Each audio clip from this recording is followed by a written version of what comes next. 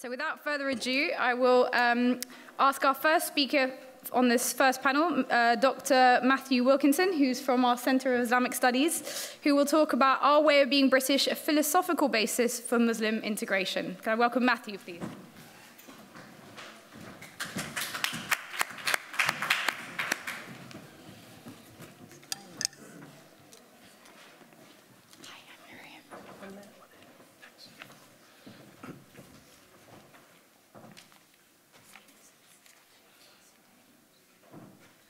Greetings of peace, everyone. Assalamu alaikum.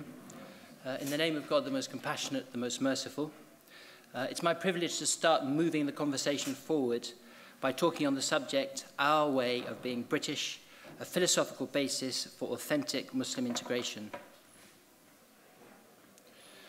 So my session offers an imminent critique of assimilationist and multicultural models of Muslim integration. And after I've made the diagnosis, I go forward to the prognosis, which is a preliminary suggestion of how the philosophy of what I call Islamic critical realism might underlabour the authentic integration of Muslims with British society.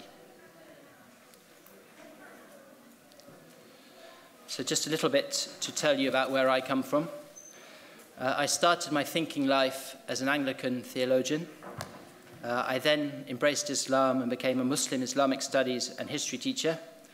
I am now still a Muslim, a philosopher of Islam in multi-faith societies. I'm also director of the research program Curriculum for Cohesion, which is now proudly based at the Centre of Islamic Studies, SOAS. And our research program examines the relationship between Islam and Muslims and the institutions and ideas that underpin multi-faith societies. So for my critique, political ideology has tended to oscillate between assimilationists and multiculturalist models of integration. The right has tended to favour assimilation and the left multiculturalism. Both are inadequate models for authentic Muslim integration. Assimilationism unfairly privileges dominant secular, cultural, ethical and usually a-religious norms. It assumes that normative Islamic beliefs and behaviours are deficient when compared with a liberal secularizing worldview with its attendant values, assumptions and behaviours. By contrast, multiculturalist models homeostasize Islamic cultures as fixed and belonging to an ancestral homeland, when in fact cultures of all types, including Islamic and British ones, are necessarily porous and mutually transformative.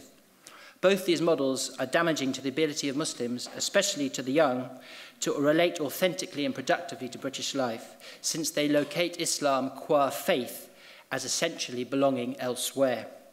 Neither models takes account of the fact that the Muslim community is primarily a faith community, and that any model of Muslim integration needs to be appropriate to the ontologies of faith. By contrast, a satisfactory model of Muslim integration would need to mobilize the intellectual, spiritual and cultural tools of the Islamic faith. And it would need to reflect the fact that for many Muslims, especially third-generation young British Muslims, to enact our faith is our way of being British. That is to say, Britain, warts and all, has provided us with the opportunity to be more completely and dynamically Muslim.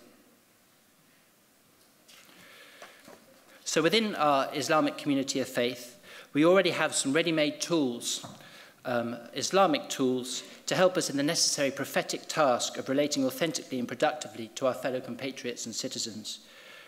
For example, applying the categories of Islamic jurisprudence, law, and the objectives of the maqasid of the Sharia, the objectives of law, the principles that underlie the law. In the name of assimilation, we can never, for example, make permitted what God has forbidden. We cannot assimilate happily into alcoholic drinking cultures and permissive sexual cultures. However, equally importantly, there's a flip side to this. In the name of multicultural identity politics, we cannot make forbidden what God has permitted. And this includes aesthetic cultures that encourage freedom of expression, albeit not, as we've heard, absolute ones, and political democratic cultures. We cannot make these cultures forbidden, either to us or to others. There are other legal categories of the recommended and the disliked, which can also help us make nuanced choices about the elements of British majority cultures that we can embrace, elements that we need to transform, and elements that we would do best to avoid.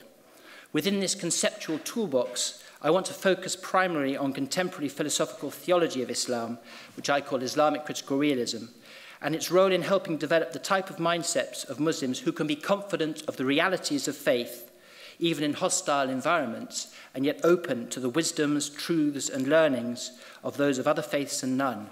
And I take this form to be the basic form of Muhammad and his companions and of the authentically integrated British Muslim. So what is Islamic critical realism? It is a philosophy of Islam which enables Muslims to engage with contemporary modernity with deep spiritual rationality. It is based on the seminal insights of critical realist philosophy as applied in particular to Islamic praxis. It foregrounds the power of human agency to transform the iniquities of structure. However, it does not demonize structure.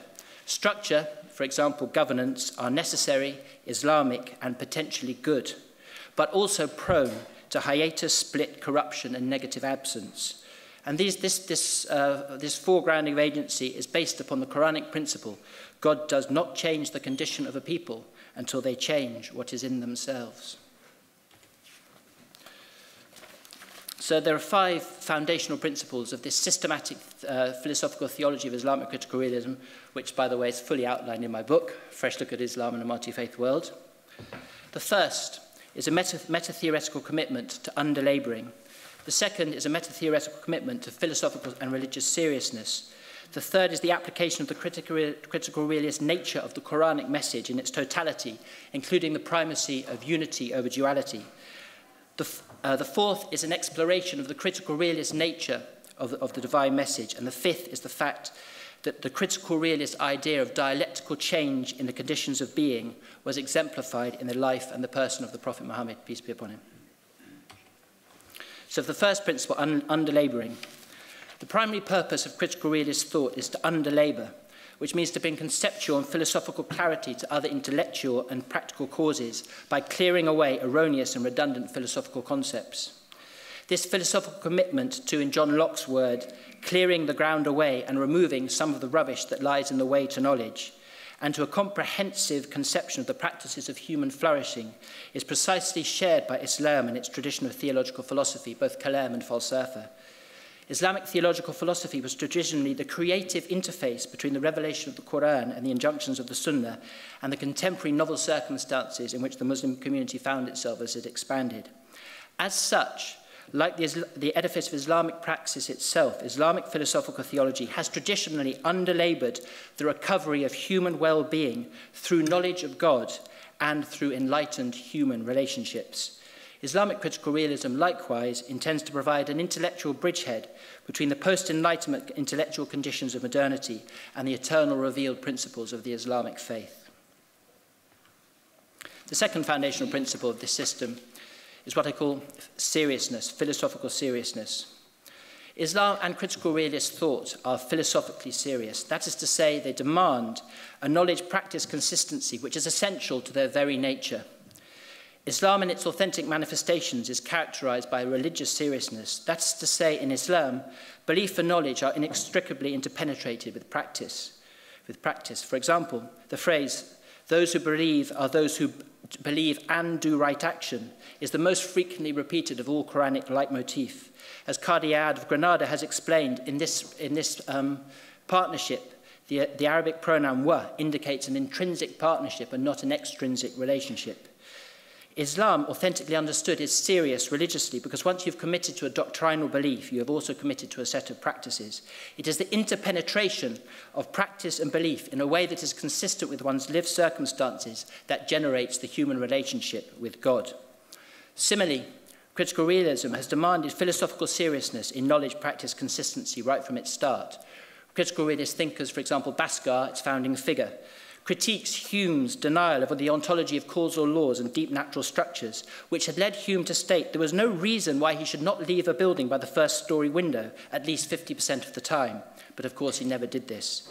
Thus, Humean actualism and postmodernist derivatives of it extrude thought from the experience of the world and are therefore philosophically unserious. Extreme Islamisms do the same. They extrude Islam from the lived conditions of contemporary life. By contrast, the marriage of philosophical and religious seriousness is at the beating heart of Islamic critical realism. The third principle is the principle of Islamic critical realism grounded in the core critical realist understanding of reality. 5 minutes. Sorry? 5 minutes. Thank you. At the core, grounded in three interrelated principles: ontological realism, epistemological relativism, and judgmental rationalism, as applied to the dimension of the spirit. By the principle of ontological realism, that being exists independently of knowing. For example, the sun and the experience of it did not change in a heliocentric or geocentrically described universe. God can be said or not to exist independently of our knowledge of him. Likewise, unseen spiritual realities, the human divine spirit, can be said to exist independently of our knowledge or belief or lack of it in them. Ontological realism about God does not claim a priori that God exists, although, of course, as a Muslim, I believe he does. But the fact and the realities of his existence are not dependent on our knowledge and belief in them. Therefore, ontological realism about God makes God talk philosophically plausible and indeed necessary. Relatedly, in this discussion, epistemological relativism pertains to the different faith traditions and perspectives within faith traditions that pertain to and direct their gaze at the realities of faith. In this understanding, all interpretations of the ontology of faith are subject to radical human fallibility and the potential to be wrong, which does not mean that the ontological reality to which they refer to does not exist. In other words, by the principle of epistemological relativism, the fact that God has been known differently does not mean that God does not exist, or that the God that exists is different. So the compatibility of these two things, ontological realism and epistemological relativism, necessitate judgmental rationality. There must be and can be discovered effective ways of choosing or distinguishing between one mode of spiritual access as opposed to another.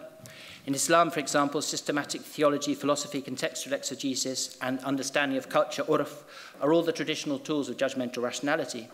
Therefore, it is possible with the Islamic critical realist fulcrum to claim both that God has accessed and been accessed through a variety of traditions and to choose one tradition as opposed to another, while still drawing on the insights and understandings of other faiths.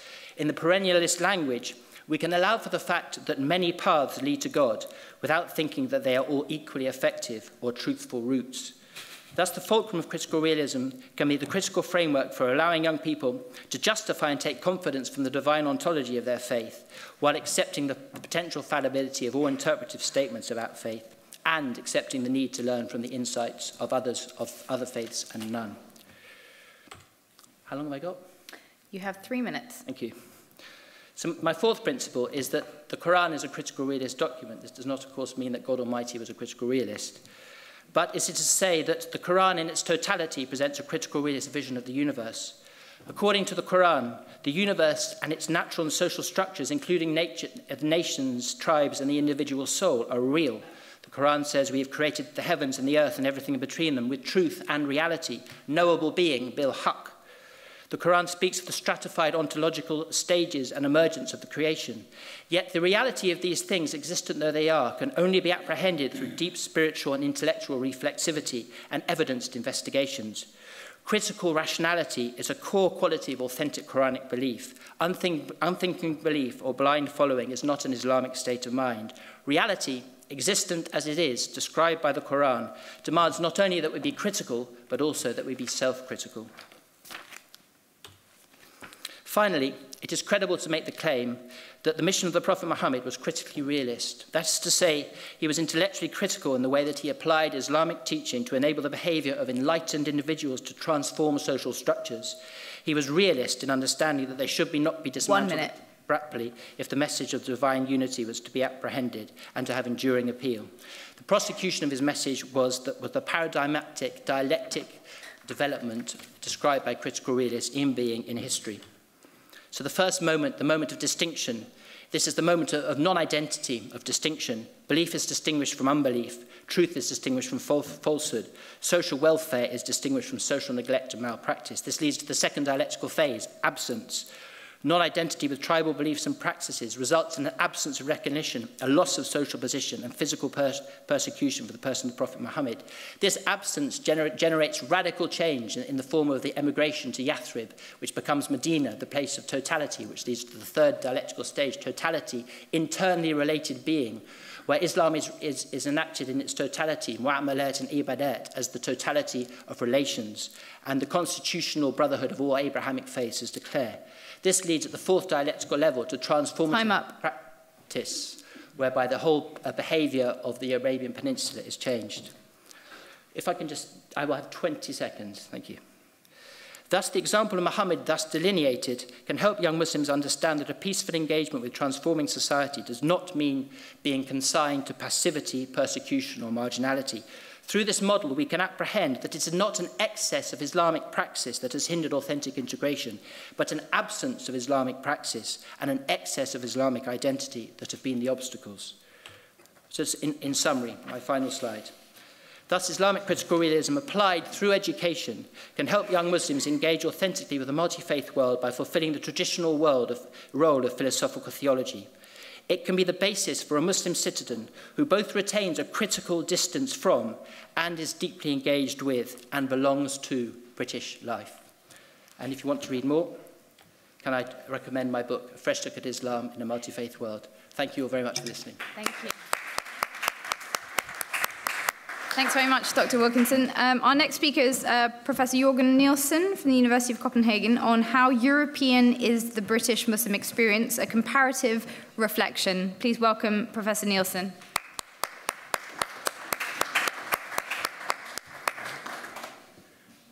Thank you very much. The University of Copenhagen is true enough, but it's a bit misleading. I live in Birmingham. It's been very interesting these 2 days.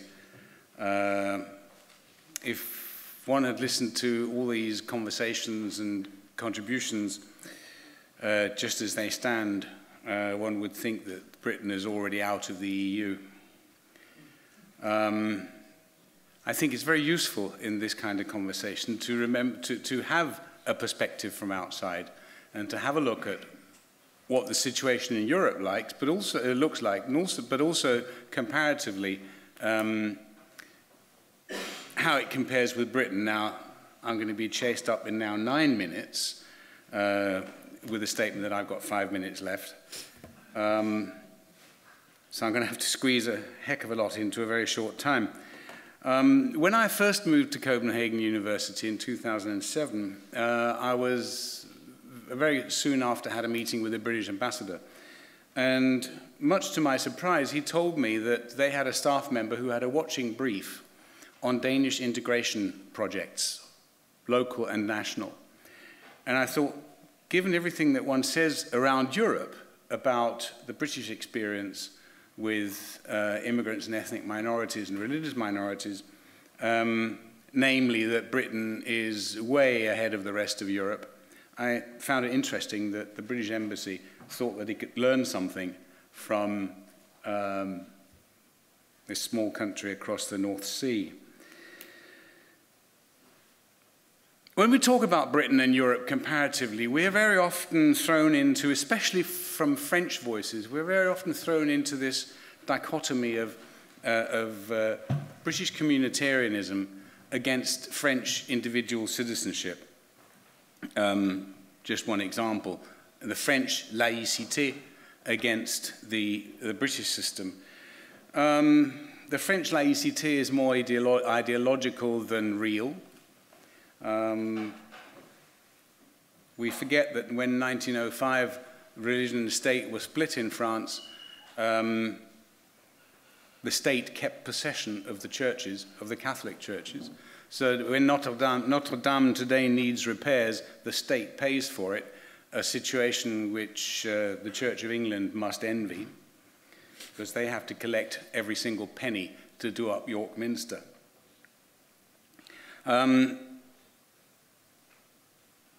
You could also compare, and I've heard it done in Germany quite often, a distinction between Britain, which has become increasingly secular, not just in the social sense, but in the legal sense. through the decisions of courts. You hear churches and Christians complain about being discriminated against by the courts. In fact, my suggestion would be that what's happening in Britain is that through these court cases, the courts are basically following a principle of equality between the religions, which means that, you know, on the face of it, it looks as if the churches are being cut back, whereas the other newer religions are being favored. I suppose in practice it must be a bit like that, but it is the principle of equality. Whereas in most of mainland Europe, where the constitution agrees freedom of religion, the constitutions do not guarantee equality of status among the religions. There are enormous dissimilarities across Europe. It gets up my nose when people start talking about Muslims in the West. Yeah, all right. But the moment you start getting any closer than geostationary orbit, you very quickly begin to see such differences among European countries that it's very difficult to generalize. In Eastern Europe, you have a long tradition. Due to traditions of political control, you have a long tradition of state recognition of religious communities. Romania had a chief mufti in the communist period, still does. But in the communist period, he had a monopoly of the control over the Muslim community. Of course, it was a means for state control in the Soviet systems. And these muftis in the various Soviet and Soviet satellite countries were almost invariably officers in the local KGB. In Scandinavia, you have national churches with different relations to the state. If you look at Danish statistics, you will find that 80% of the population are members of the National Lutheran Church. It's a bit of a fraud because baptism is a kind of cultural rite of passing, and by baptism you become a member of the church. You'll be lucky to find 2% in the church on a Sunday. In some countries there's significant public funding for religions, including increasingly for Islamic activities. Belgium, Islam was recognized in 1974. In Austria, an old recognition from 1912 was renewed in 1979. And in both cases, it entailed, although there have been practical difficulties in Belgium, it entailed public funding for Islamic religious education in schools. In Belgium, it entails that the public pays the salaries of priests, which forces the Muslim community to figure out what is a Muslim priest, to be able to get their hands onto that funding. Germany finally accepted towards the end of the 1990s that it was a country of immigration, and within 20 years, the Muslim communities in a number of the German states are either close to recognition as a public body in the same status as the churches and the Jewish community, but certainly in a number of states have already gained recognition for purposes of Islamic religious education in schools, and to service that, the federal government has put in 5 years of seed money into 5 universities for the development of courses in Islamic theology to train the teachers who have to teach this subject. And again, in laiciste France, the central government pays the salaries of imams and priests in Alsace-Moselle, Alsace-Lorraine, because that had operated under that system after it was conquered by the Germans in 1870, and it was retained when it came back to France after the end of the First World War. Norway and Sweden, there is public funding for Muslim organizations. So we're dealing with a continental system where the variety, in many countries, there's a variety of various forms of public funding for recognized religious communities, which does include, very often and increasing numbers, does include Muslims. Now, across Europe, there are increasing number of common conditions. And what's driving this? From the outside, that is outside the Muslim communities, EC policies, European Commission policies, European Union policies, are a major driver. Policies towards harmonization.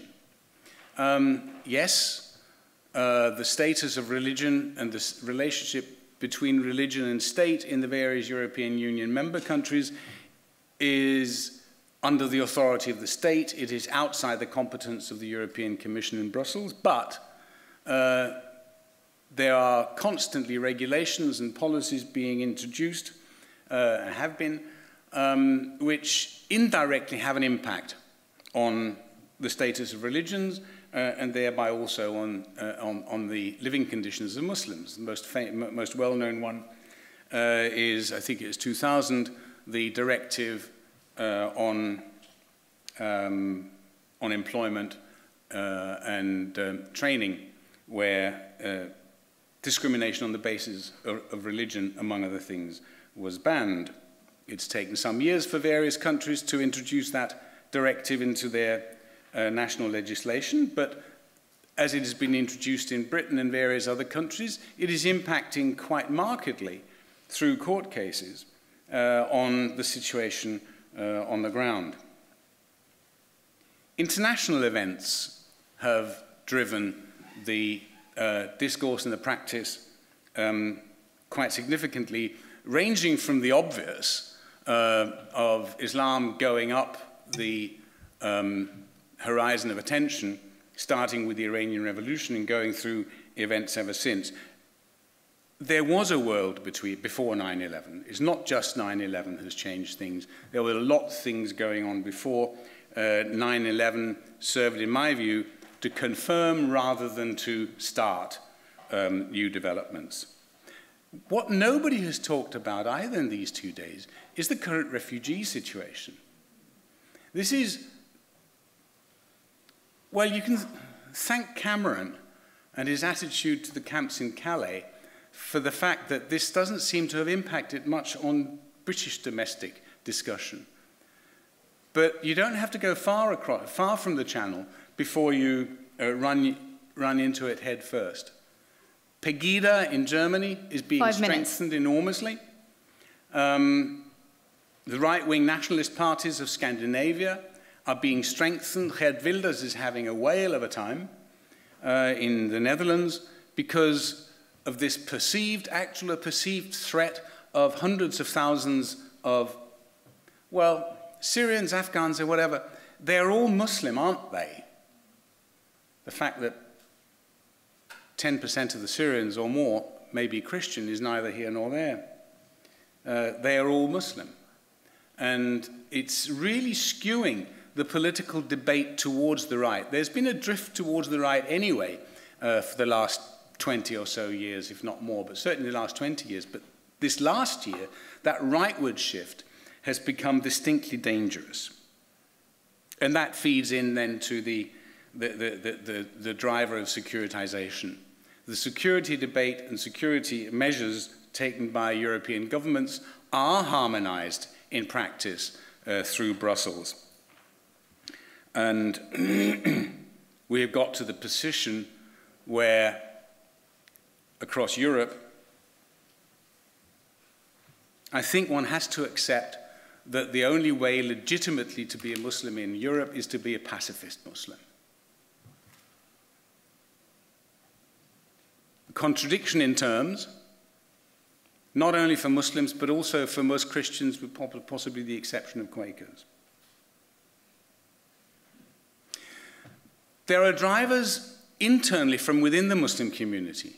The Muslim communities came first, when they arrived in Western Europe, as ethnic communities, as national communities. They came as Algerians, Kashmiris, Pashtuns, Bangladeshis, Turks, etc., Kurds, and so on and so forth. But increasingly, with the passage of time and the passage of generations, they are becoming Muslims. There is a shared Islamic identity developing across Europe.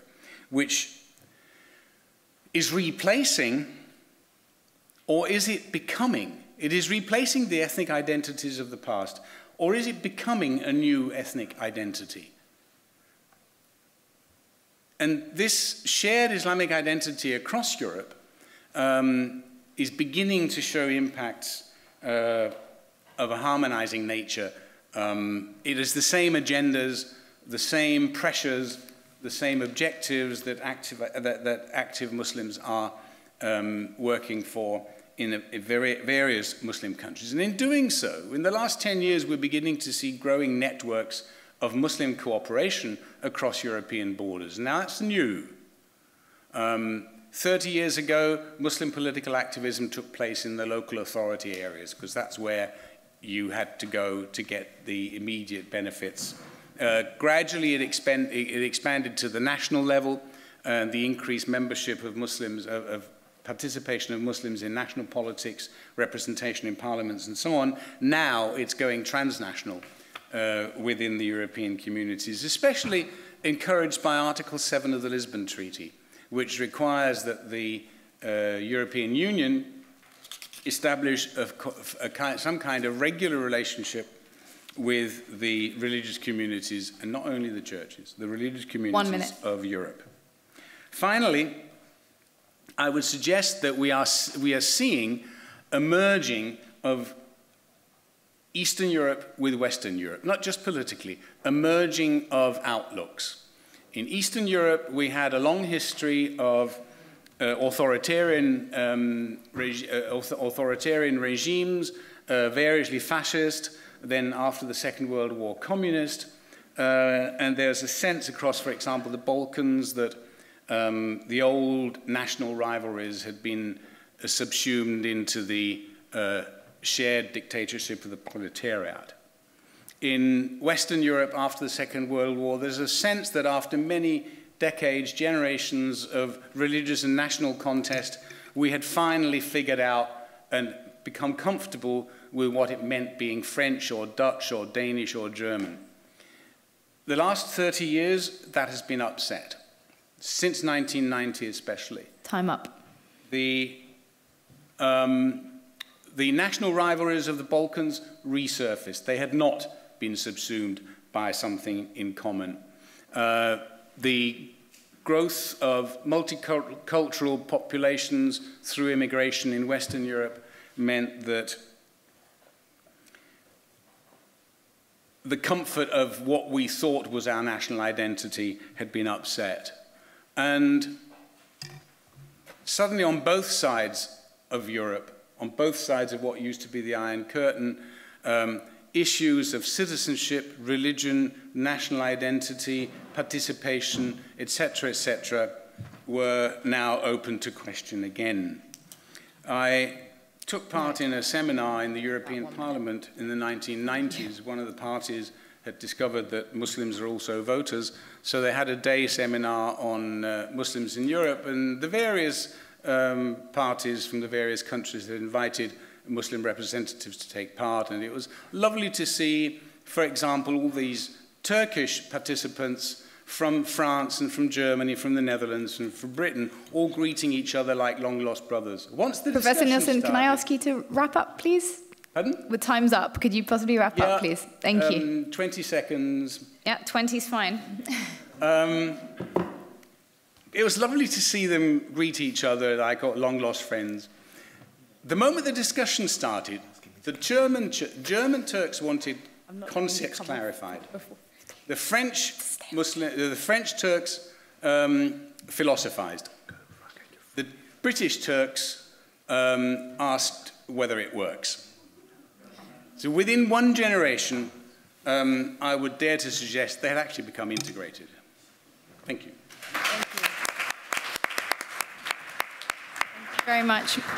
Our next speaker is Aaqil Ahmed, the head of BBC Religion and Ethics, and a man who has to grapple with the reality of our theory and how to apply it to something concrete on screen. So please give a warm welcome to Aaqil Ahmed.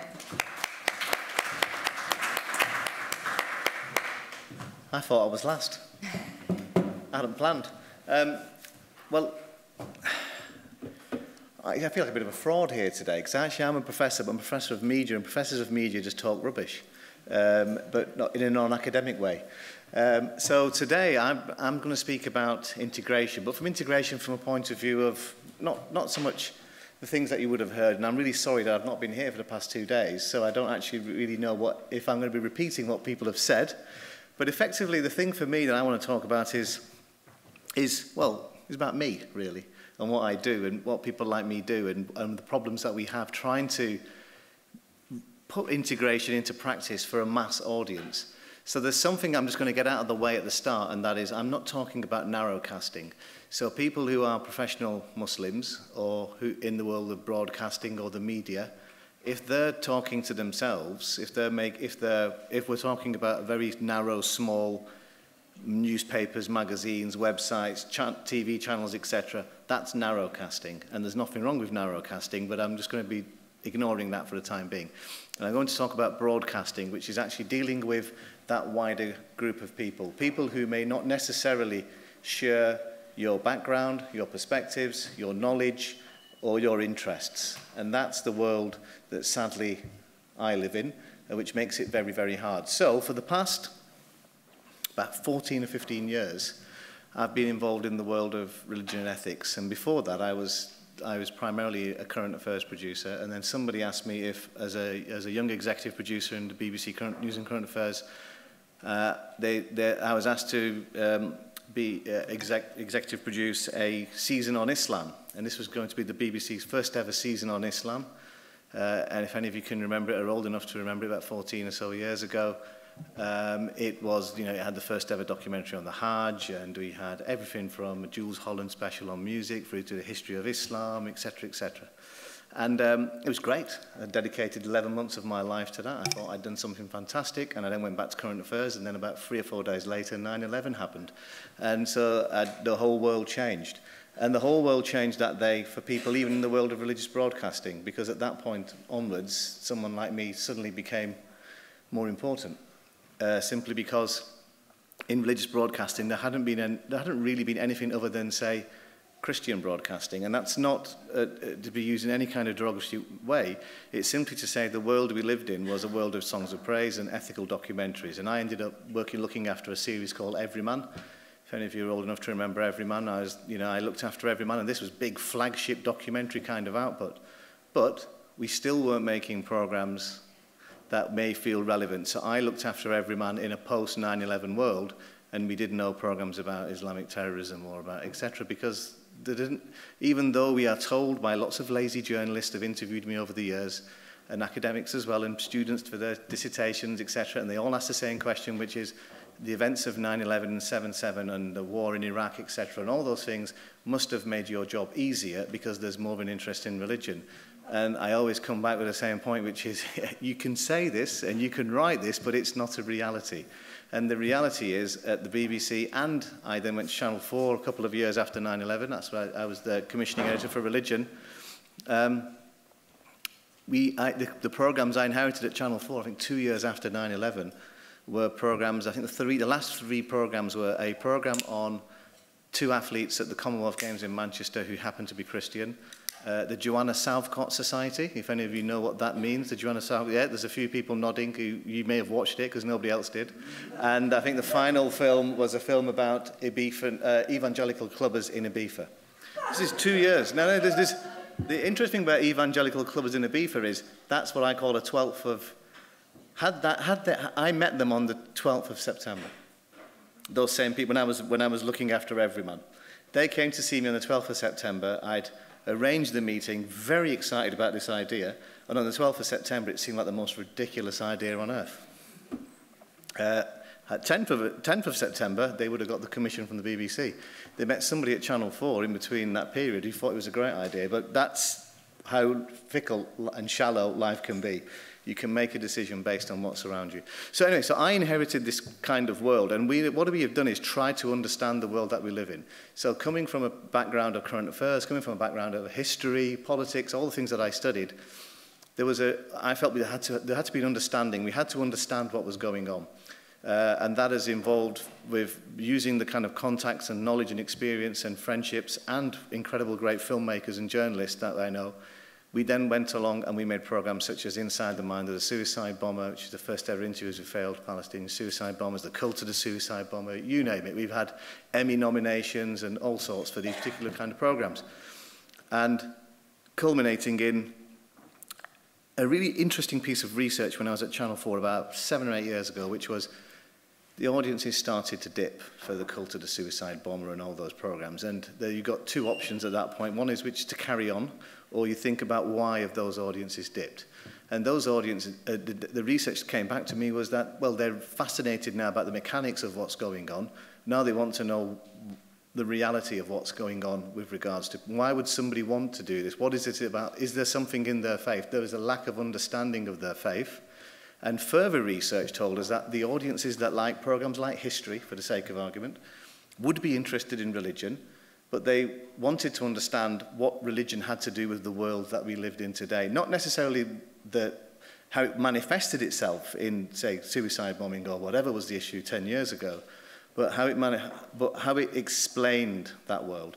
And that's why, whether it was regards to Christianity, we did a huge series called Christianity, a History, 8-part series on Channel 4, or we did the Quran, which was the first ever film on the Quran in the West, which, if any of you can remember that, went out on Channel 4, a couple of million viewers, which was a huge amount of people at the time, and sold all around the world. And it obviously explained what the story of the Quran to a non-Muslim audience, and to a Muslim audience for that matter as well, but also explored what some of the basic issues that people wanted to know about today, such as the role of Islam and women, or the role, etc., or the role of conflicts in Islam, what the Quran had to say about any of that. So it had some direct relevance to today.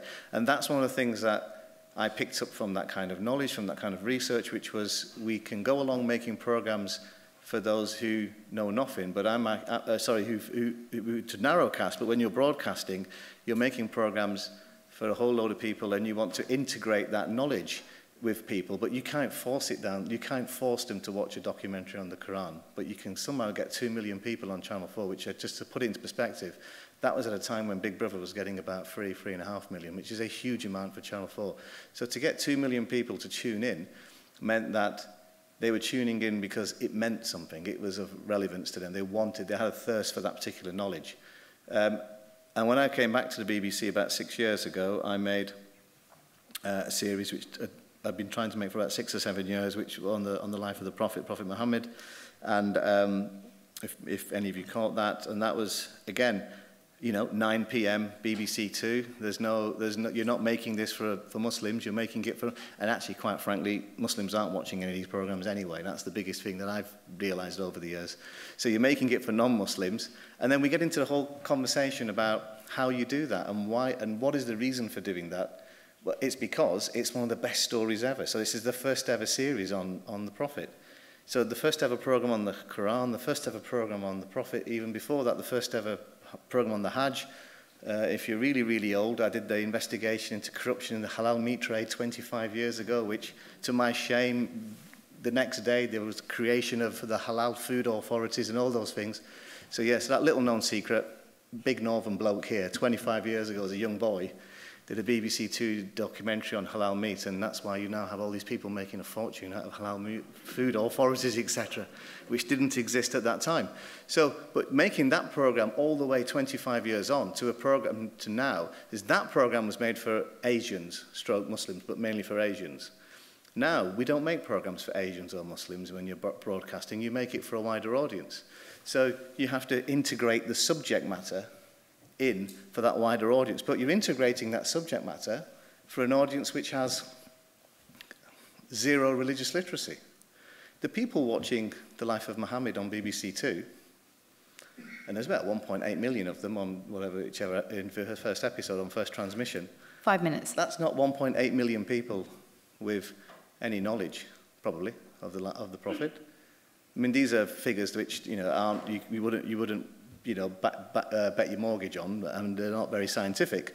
But effectively, 1.8 million people, you're making a program where we're having to explain to them a subject matter so that they can understand it, and that makes it directly relevant to them. And at times, there'll be people who will watch these programs and they'll say, that doesn't mean anything to me. And that's because I go back to that point about integration means something completely different in the world that I'm in, which is it's my job to do a number of things. And this current guise of being the head of religion for the BBC, I say we have 3 particular things that we have to do, and that's where integration plays a part. One is we are to make programs that reflect the audience and the audience's needs, and the vast majority of the audience would be from a Christian tradition. We have an important role to play in marking what goes on in the calendar, and that could be anything from Easter, Christmas, through to Diwali.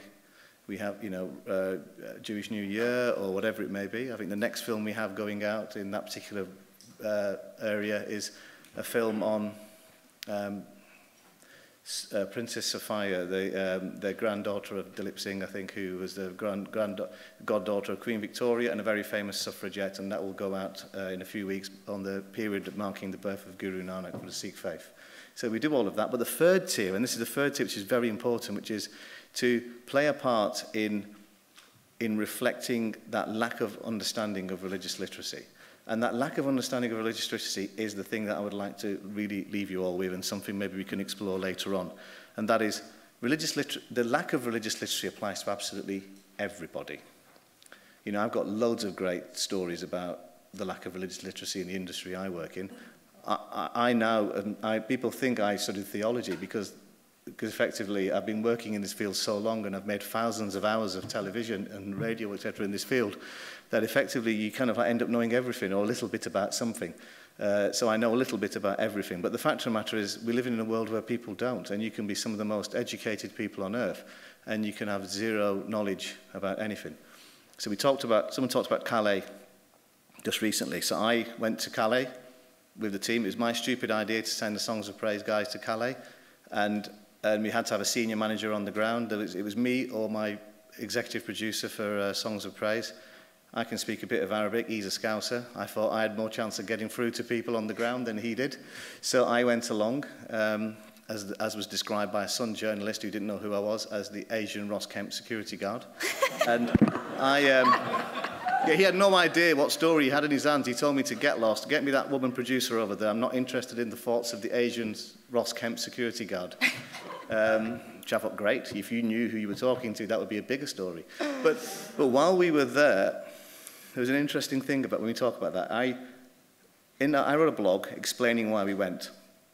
And in that blog, we talked about, for our Christian audience, this is really important.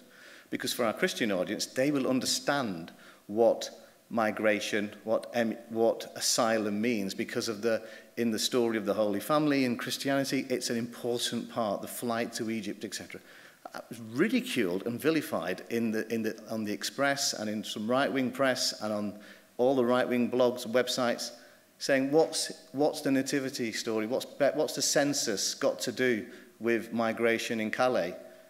And you think to yourself, are you an idiot? It's not Bethlehem we're talking about, it's when they go to Egypt. So who am I to tell these people their own religious story? But the fact of the matter is, the decisions are made about how I operate, what our Christian audience may be interested in, and people are having an opinion on that with a complete lack of literacy. So when we make some of these programs, we have to understand that everybody we make programs for, and whether you're a journalist or an academic or just in every form of life, the people that we do things for often have no idea, irrespective of what their faith is. So, as I said, I know a little bit about everything, but the vast majority of people know diddly squat about everything, as it were.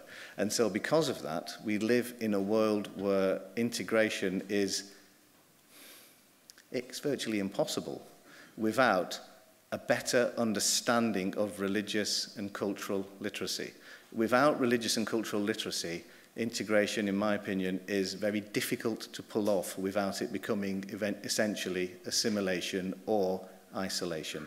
The middle ground of integration will require everybody, or whatever their faith is or no faith, to understand that without that little bit of knowledge of other faiths, we will never be able to integrate around all of us. So, thank you. Thank you very much. Our next speaker is Dr. David Feldman from Birkbeck University. He'll be talking to us about a model minority, question mark. That wasn't off the cuff. Thank you. That wasn't off the cuff. Yes, I was asked if I'd talk about the comparisons which are sometimes made between the Jewish and the Muslim minorities in Britain. There is the idea that the Jewish minority constitutes a model minority. They performed this role in the imaginations of Enoch Powell, Margaret Thatcher, and most recently, David Cameron. In this respect, at least, apparently, Jews are indeed a light unto the nations. Earlier this year, David Cameron expressed his opinion that Jewish communities for centuries have been putting into practice his idea of the big society. They look after each other and integrate into the mainstream. This model of mutual support, social mobility, and political integration seems to be attractive to conservative politicians, but I think not only conservative politicians, who then use it as a model for other, apparently more problematic minorities to follow. In the 1970s, the other minority was the population of immigrants from the Caribbean and their English-born children. More recently, of course, it is Muslims who have been the target of these unflattering comparisons. So what I want to discuss today are two things, really. One is the question of the extent to which the Jewish experience in the UK, the extent to which this view of the Jewish experience in the UK is an accurate one or a helpful one when we think about Muslims in the UK. And secondly, what does the history of Jews in Britain tell us about the British model of integration? Are there ways in which this history helps us to understand why Muslim integration is a subject of debate and policy discussion in the early 21st century? Well, on the question of whether this is a helpful comparison, I think really it's important to understand that in most respects, what we're dealing with here are apples and pears. The Muslim population in contemporary Britain, in present-day Britain, is just much larger and much more diverse than the Jewish population ever was. As I'm sure you will know, according to the census in 2011, there were 2.7 Muslims living in England and Wales. And one of the consequences of what sociologists call hyperdiversity is that the Muslim population comes now from many other parts of Asia, not only from Pakistan, Bangladesh, and India, many other parts of Asia, and of course from parts of Africa as well. By contrast, there were 150,000 Jewish immigrants who came to the UK from Eastern Europe between 1880 and the First World War, and perhaps another 60,000 who came from Germany and Austria in the 1930s. So just in terms of size, we're talking, and in terms of diversity, we're talking with two very different sets, which I think undermines, in many ways, the usefulness of the comparison.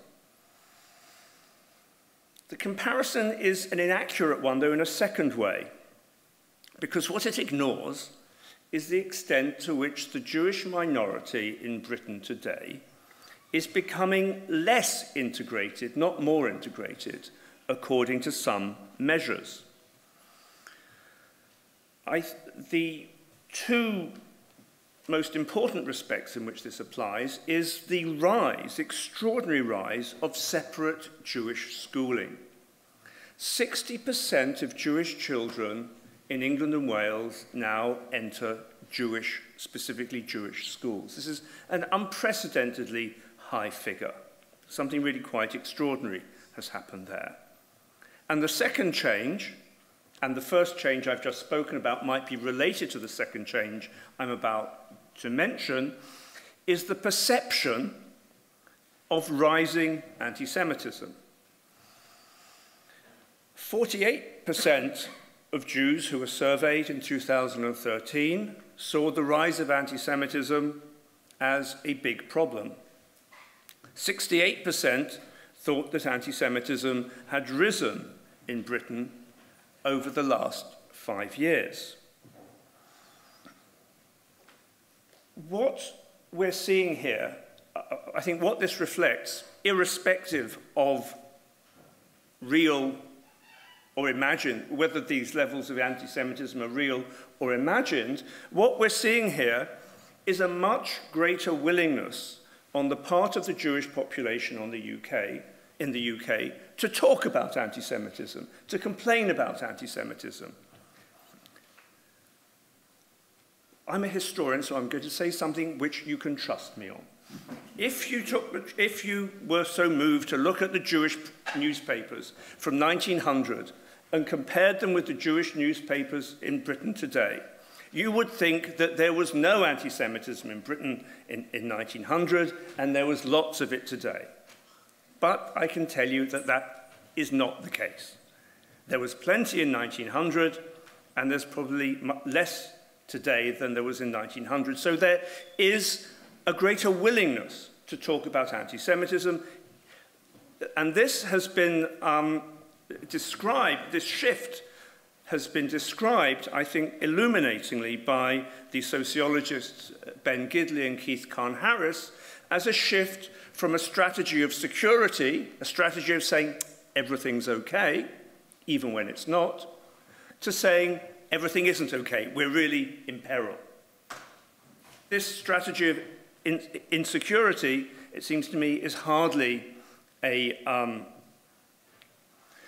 sign of successful integration, except perhaps in one respect. I think it actually reflects the Jewish population's integration within the politics of multiculturalism. Because within the politics of multiculturalism, it's actually become, for the first time, it has become a good thing in British history, in British politics, to be a victim. You can make claims by parading your victim status.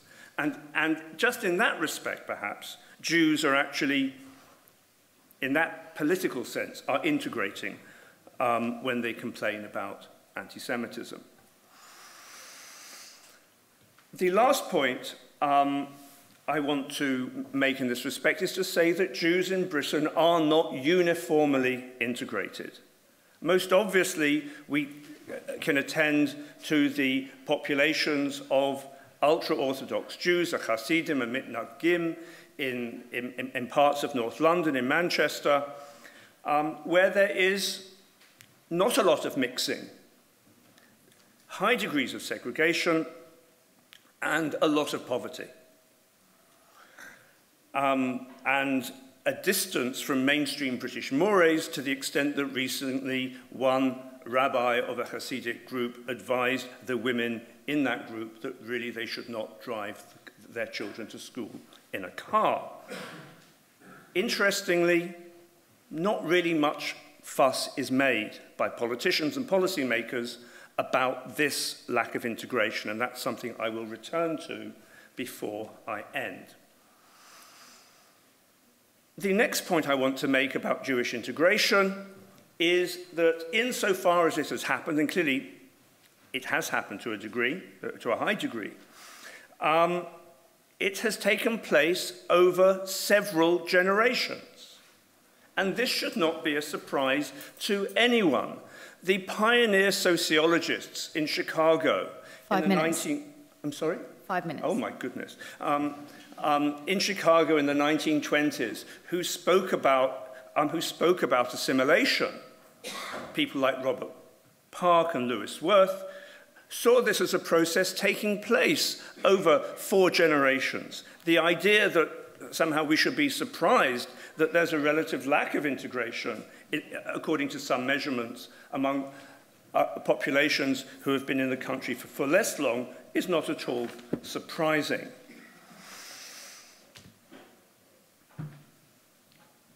I also want to make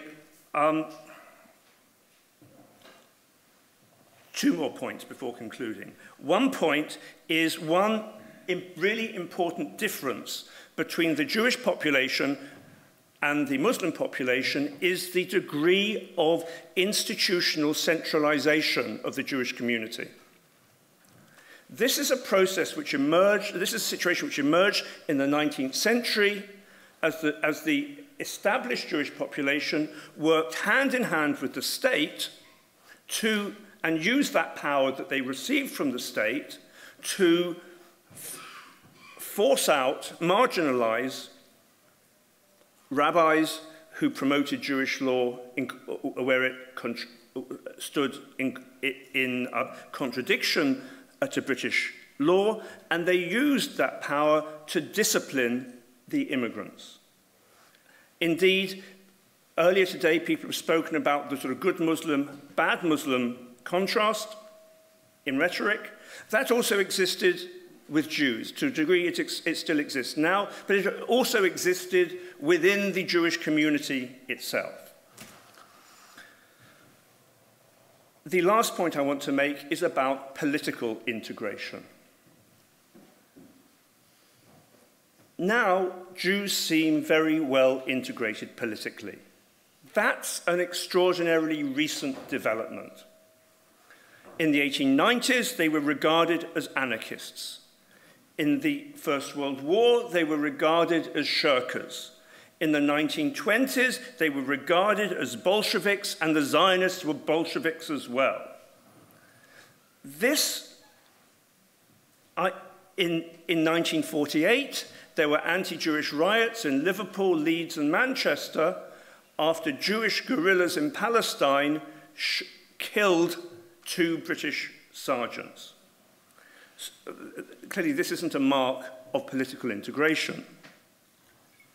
The integration of Jews really occurred not merely after 1948 and the creation of the State of Israel, but really after 1956 and the Suez debacle.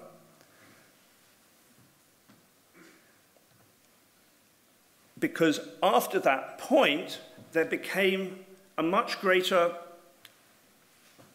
intersection of the interests of those Jews who were Zionists, and by then most Jews did support the State of Israel, and the interests of the British government.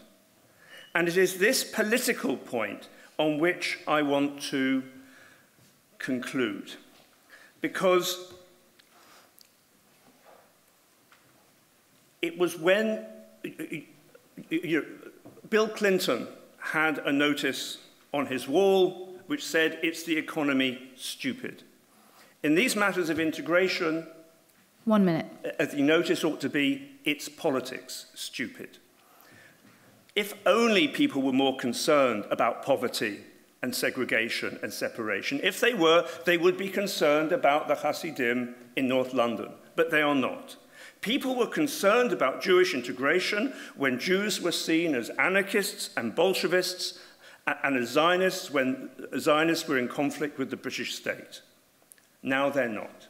And it seems to me it is there that we have an illuminating, something which can illumine our understanding of Muslim integration. Not illumine our understanding of social mobility, the lack of it, segregation or the lack of it, but when and why politicians find this alarming. And the reasons they find this alarming is because of the politics. Stupid. Thank you.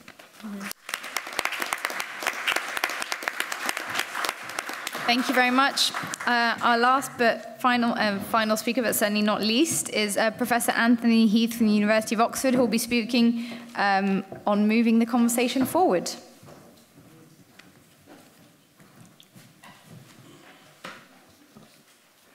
Thank you. I grew up in Liverpool in the 1940s and 50s, and I remember in Liverpool at that time, there wasn't any, that I remember or was aware of, any anti-Jewish prejudice or hostility. There wasn't any anti-Muslim prejudice and hostility, but there was anti-Catholic, anti-Irish Catholic prejudice and dislike and discrimination. And it didn't take 4 generations. I think in my lifetime, we have seen the Catholics become another model integrated minority. Their achievements are equal on almost every dimension to those of the white British. The prejudice and sort of anti-Catholic feeling that we used to have has almost totally vanished. So in my own lifetime, there has been a transformation, taken 50, 60 years perhaps. I don't see why we can't have something similar, I hope rather faster than the next 50 or 60 years. I don't see why it shouldn't be over the next 20 years in the case of Muslim integration. I'm going to advance 6 theses from, I must confess, a very classic British liberal tradition. That's what I belong to. My first thesis is that we must make a sharp distinction between integration and assimilation. In the liberal tradition, there are many issues which are matters of private concern only and are not the business of the state. These are to do with beliefs, identities, and values. They are not issues which, those are concerns for an assimilationist. For someone who takes a liberal view, those are not proper matters of government intervention. You should be allowed as an individual to choose whatever values, identities you wish. They are not matters for public concern unless they have negative impacts on other people. So when we talk about, within the liberal tradition, about integration, we're talking about areas where there is legitimate concern for government intervention. That's my first thesis. Integration is not a euphemism for assimilation. It's something very different. By integration, my second thesis, I'm going to focus on economic integration, particularly in terms of economic activity, access to the labour market and to good jobs, civic integration, political integration, but also, I think importantly, I want to talk about obeying the law, and about avoidance of committing crime. I think this is a legitimate dimension of state interference, and high rates of incarceration or criminal activity would, I think, in this liberal view, be a matter of concern for the state, a legitimate matter of concern. My third thesis is that on some of these criteria, although not equally on all, there is empirical evidence of some integration gaps, that is to say, lack of Muslim integration on some of these dimensions. I want to add, though, that this is not unique to Muslims. There are integration gaps for other groups in British society, particularly poorly qualified white British youngsters, I think, are poorly integrated if we take the same criteria that we have set up for discussing faith integration. I also sometimes wonder how well integrated the super rich are in British society. That's a separate issue which I need to look at. My fourth thesis is that integration of Muslims and of other faith communities in Britain is already better than it is in almost any other European country. And if you know of a country which has been more successful in integrating minorities and different faiths, I'd love to know about it and love to know what the evidence base is. So, fourth thesis is Britain is pretty good when it comes to integration, or putting it differently, perhaps, Muslims are pretty good when it comes to integrating in British society. And what's more, what we are seeing is improvement. Integration in Britain is getting better over time. It's particularly getting better, as other speakers have already pointed out, across generations. If we compare recent migrants with people born and educated in Britain and with the third generation whose parents were born here, we can see very clear narrowing of many of these integration gaps. So many of the integration gaps are going away of their own accord without any need for any government interference. Government should leave well alone unless there is evidence that intervention is needed to speed things up. I think some things could be speeded up, and I think greater attention to providing resources for learning English for recent migrants would actually speed up integration. But on the whole, I think, if it's not broke, don't mend it. In many respects, Britain is already doing well and is likely to continue to do well and better in the future. So I think that's my fourth thesis. But the fifth thesis is that there are some integration gaps which are quite stubborn, which are remaining, and one I've already referred to in my talk yesterday was with respect to unemployment, the very high unemployment rates and poverty rates of British Muslims. I think, but I haven't got the facts and figures at my fingertips, that incarceration rates, which I think are very important, are also quite stubborn, and maybe worse in the second generation than in the first generation. So there are integration gaps which need to be addressed.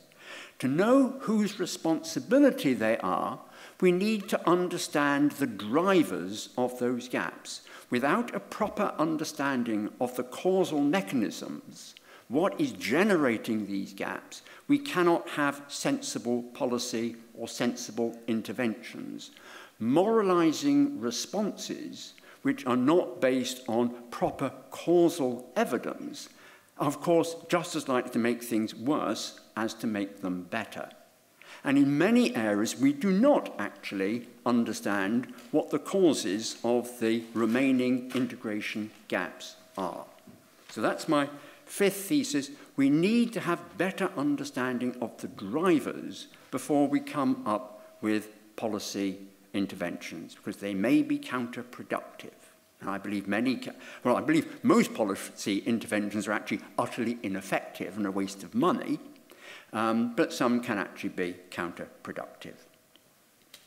And then I think I should have a sixth thesis, which is that we do know about some of the barriers. So I think if we're looking at the drivers of lack of integration, we can very crudely distinguish those them into ones which are due to barriers, institutional barriers, intentional or otherwise, in British society, and on the other hand, matters of choice or an unwillingness to integrate on the part of the relevant communities. It could be either, or it could be a combination. I don't know. It's a matter for investigation. But my sixth thesis is we do know that there are barriers in the form of racial, faith, symbolic discrimination. That from a liberal perspective, our first job is to ensure that we British liberals cannot be blamed for being hypocrites and failing to ensure that British society is a land that offers equality of opportunity. When we have achieved equality of opportunity and have shown and have removed the barriers due to discrimination, then it may become clear that there is continuing lack of integration, which might have other causes which we could then address. My suspicion, but it's perhaps a matter of hope rather than of evidence, is if we remove the barriers and provide opportunities. So 5 minutes. 5 minutes. I only need 1 minute. If we remove the barriers, then I believe that the communities which lack integration at the moment will gladly avail themselves of the opportunities, and that any desires to be different, to be separate, to be apart, will be removed. First job, and I think the primary job, is to get rid of the barriers. Thank you. Fantastic. Thank you to all our panelists. For this final Q&A session, I'd like to invite the Nohoudh scholars back on stage to participate. It's going to be a very dynamic Q&A session, and I think we'd love to hear a bit more from our Nohoudh scholars. So if you could all come back up on stage. So first question over here. Thank you. I enjoyed that, and there was a lot I could speak about, but I would like to put a very simple question to Matthew. Now, I may have, and I apologize if I missed it, because I was in a conversation outside and I came in a little bit late, but I just wondered whether, particularly in the view of the panel before, which talked about reclaiming from the margins, there is another, if you want, model besides the normal paradigm of Mecca, Medina, and the Hijrah to Medina, which is actually the migration from Mecca to Ethiopia.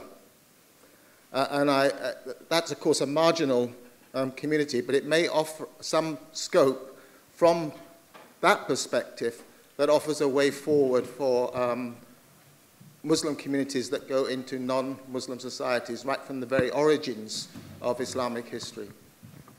Thank you. The second question was over here, but yes, so you've already got a mic, that's great. And then there's a gentleman over here and this man here. So let's take Nizam's question. Cool. Hi, thank you very much for that. I'd be very interested in knowing what your opinions are on the relationship and trade-off between Muslim and integration. Aaqil talked about religious literacy. Is there a relationship between religiosity of Muslim and integration, particularly as generations go on? There's a gentleman here. So my question is directed to Dr. Matthew Wilkinson, and it's regarding this model, the Islamic critical realism model, and it's specifically about one aspect of the triad of his model, which pertains to the epistemological relativism, and that's justifying critical and self-critical trajectories in the Quran. So I think of one verse which is oft repeated throughout Islamic scholarship, سَمِعْنَا وَأَطَعْنَا, we heard and we obeyed. My question to you is, how do we justify the critical position which you've taken in this part of your model? Thank you. Okay, and because there are two questions there to Matthew specifically, can I take a third? I think there was a gentleman here that wanted to ask on. Yeah, and I'll come to you in the next round. So in the second row here, or third row as it were.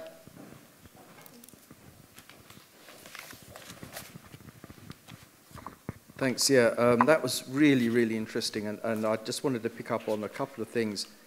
I completely take the point that was made about the lack of religious literacy, and I want to connect that to the idea of barrier to integration. It seems to me absolutely without question that lack of knowledge, everybody's got a total lack of knowledge of everything, let's be completely skeptical about it. That surely is a huge barrier. And most of the problems we have are because of ignorance of each other.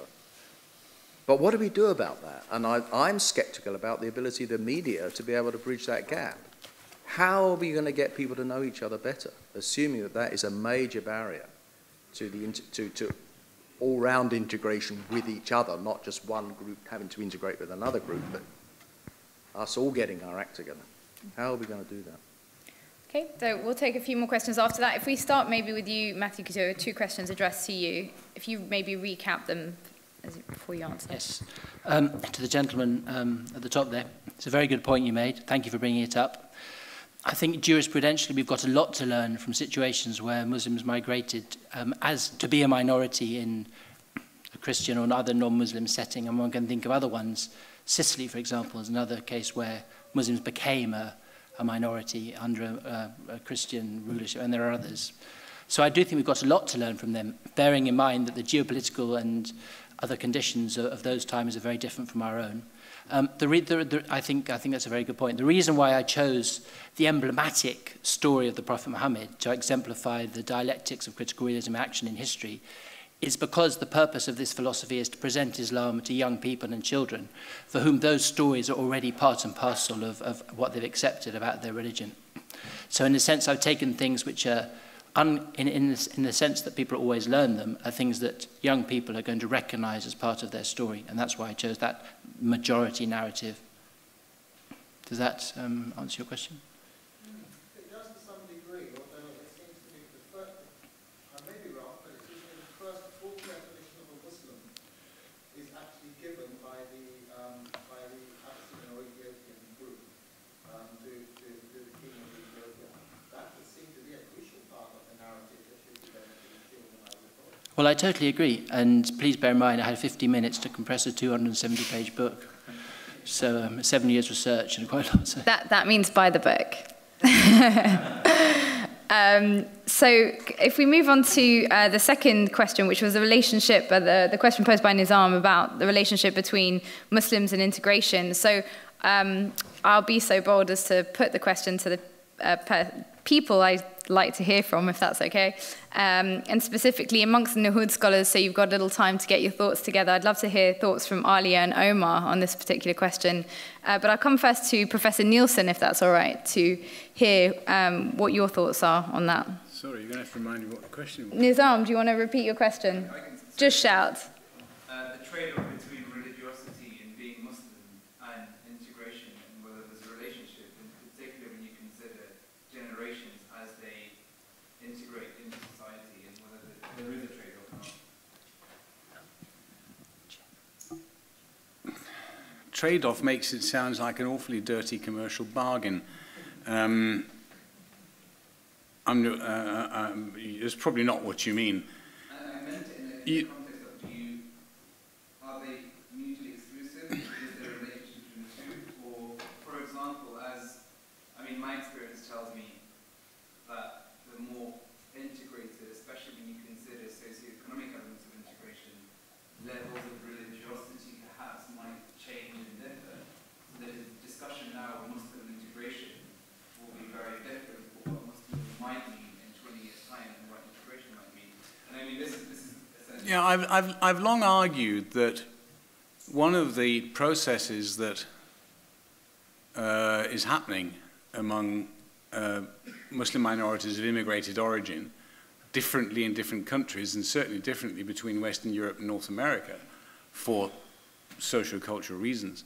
One of the things is that Muslims are identifying, and they've got the skills to do this, particularly, I mean, it's one of the things, the intellectual critical skills they've picked up through school, is to learn to distinguish between what is essential to being a Muslim and what is culturally relative.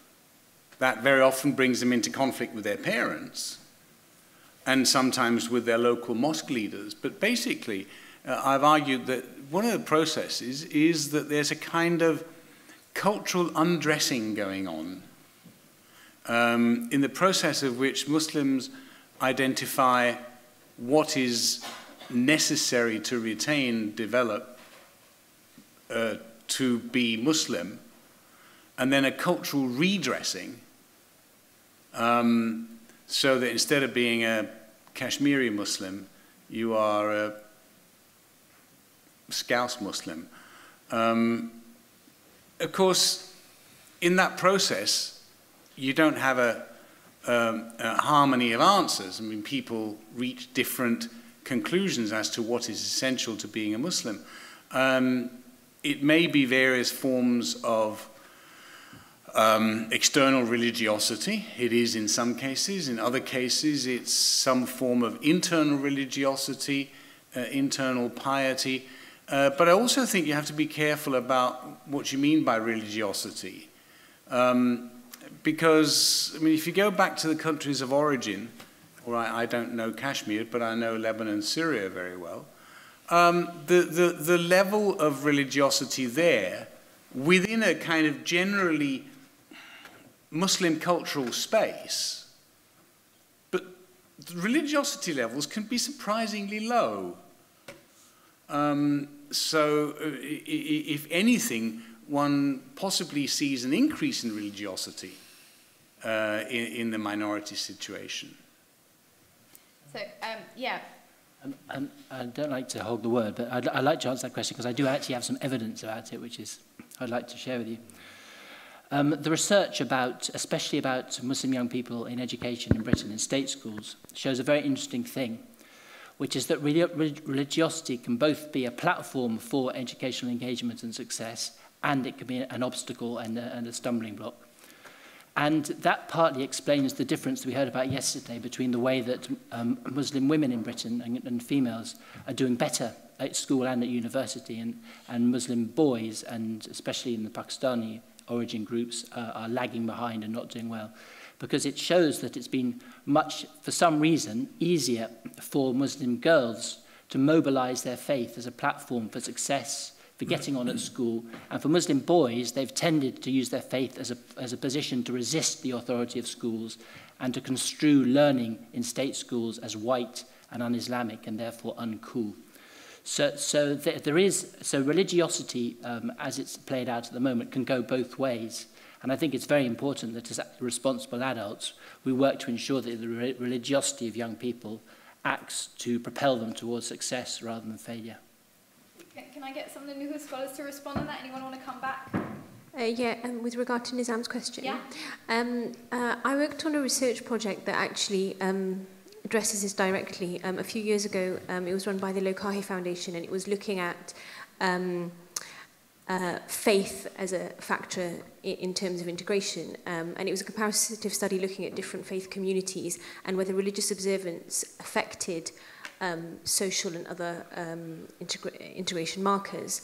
And very interestingly, it showed that higher levels of religious observance, however that's measured internally within their different communities, be it Muslim, evangelical, Hindu, whatever, higher religious observance led to greater investment in civil society and a greater investment in interacting socially with others. Now, it was a small study, but I think it's very important that it was comparative, because as I mentioned yesterday, a lot of the research on this issue does tend to be very Muslim-focused, and it just kind of increases the problem of Muslim exceptionalism and problematization of Muslims. But I think it does have something to contribute. But that doesn't, I think, cancel out the concern that sometimes there can be a tendency by religiously observant communities to self-segregate, because it's, because the need for controlling sort of cultural and social reproduction within the community, controlling the, or kind of reproducing for the younger generation. Sometimes social segregation is, seen as a way to ensure that. So yeah, it can go both ways, I think. Thanks, Alia. Aaqil, I think the next question was, well, let you kick off with that one, which was about the lack of religious literacy and what do we do about that, and is media part of the problem or is it part of the solution? Well, I'll just kick off with a little bit about Nizam's question, and maybe I misunderstood the question because my response would have been very different. And my response is that, particularly if you look at that Cardiff University study about the religiosity of young children, that it doesn't take a genius to figure out that in vast parts of the country, young Muslim children are more religious than their parents, or they're as religious or they're more religious. And that's an issue that you don't... when we talk about economic progression, etc., what normally happens is people become more secular over time. That's what we've seen in various different religions and various different cultures across the country, and across the West. And as we live in a post-Christian Europe where religion has been taken out of the public space and no longer is something, it doesn't have the impact that it had in previous times. When you do have that increase in religiosity, it effectively means that the things that we are now experiencing in certain geographical locations where Muslims, in this particular example, may be in the majority and may have particularly what we can describe as conservative views on segregation or on education or whatever those things may be, in comparison to what the established liberal views may be of the rest of society, then, yeah, It's happening. And the conversations that I've been having and we've been having is actually to try and understand in terms of what that language what's the kind of language we can use to describe these incidents when they happen. Because anybody that thinks that what happened in Birmingham in schools a couple of years ago was a one-off is probably fooling themselves. It is a glimpse of a particular future in certain geographical locations because of the increase in terms of religiosity, not just of children, but of lots of people. And it is irrespective of your socioeconomic background or what your particular job level may be, or your income stream may be. It seems that in a numbers game, that Muslims are not becoming more secular, which is what is the norm, and that's why it's standing out more than it is for other particular cultures. And I think that's something for us to think about. I'm not particularly saying that that's a black and white answer, but I think we have to think about that in terms of that. And that then fits in with answering your question as well, which is, because that's happening, because we've had that post-Christian Europe century, or more than a century, because we've had all of that, and because for many people, Islam feels very alien, but also, to be honest with you, so does Sikhism, so does Christianity, you know? I mean, I've had to explain to some very, very well-educated people that Jesus was Jewish. When they wanted to know why am I obsessed with the Jewish Jesus program, I said, because he's Jewish, and we laughed, and then I realized, you don't realize, yeah, sorry, he's Jewish. And I had to explain this to somebody. And this is one of the most senior people and brilliant minds I've ever worked with in television. So, you've got two ways we can deal with this. One is, let's just say, well, what can we do? Or I'm the father of teenage kids who have gone through the education system, and the much maligned education system with religious education. But my kids know a hell of a lot more at their age than I did, and both my daughters have gone on to study at GCSE and A-level. So effectively, there's a much more of an interest in this subject than there was before. So I think there are children, if they go through that, it's compulsory, if they go through it and they're taught well, they will learn something. But the bigger point we have to make is we have to accept this is an issue. The rest of society has to accept it. It's no point blaming the media, because the media is made up of society. So within society, if there is this lack of religious literacy, the media can't be blamed for it, because effectively the workforce comes from that particular pool. So until we accept it, until we say that this may be a barrier to integration, or this may be a barrier to economic development for the nation, this may be a barrier to kind of social cohesion, until we accept that is the case, that we are all to blame, then I don't think we can progress other than individual pockets of progression. And those individual pockets of progression, from school children who have a bit of more knowledge, through to people with that knowledge then getting jobs to be able to influence what is decided around them. Without that, those are little pockets. They will make a bit of a difference, but they won't be the ultimate. They won't make the ultimate difference, and the ultimate difference will only come from acceptance of its importance as a subject. Can we take a few more questions? Sorry, can I just answer the question of the gentleman at the top who we haven't addressed? Sure. Very briefly, epistemological relativism. What I was describing was a philosophical response to the nature of the universe. So that's where the epistemological relativity comes in. The universe is there, it exists, but the human responses to it are always contextualized, grounded in realities. But in terms of sami'ana wa ata'ana, that's no exception, because the practice of the Prophet, peace and blessings be upon him, was that if something had come down, as we believe, as a revelation from God, people either did it or stopped doing it. Alcohol, when the final prohibition came down, people stopped. And that came from God. But in matters that regarded the governance of the community and military strategy and things like that, the closest companions and others questioned the Prophet about his strategy. It wasn't a blind following. Before some of the most important engagements of Islam, he consulted his companions about the most appropriate way forward. So there is definitely an ethic in Islam that we respect authority and we advise it, and when it's appropriately engaged with the polity and the civic body, we obey it. I totally agree with that. But nevertheless, even that is from a critical position where each individual believer is answerable to God for what they do. Thank you. I know Mohammed does want to come back really quickly, if that's possible, because I want to get back to the audience, if that's all right. I wanted to just reflect on the last couple of days. So oh, okay, yeah, that's fine. Okay, so can I take 3 more questions? So the lady here, we'll come to you. Who's got the mic?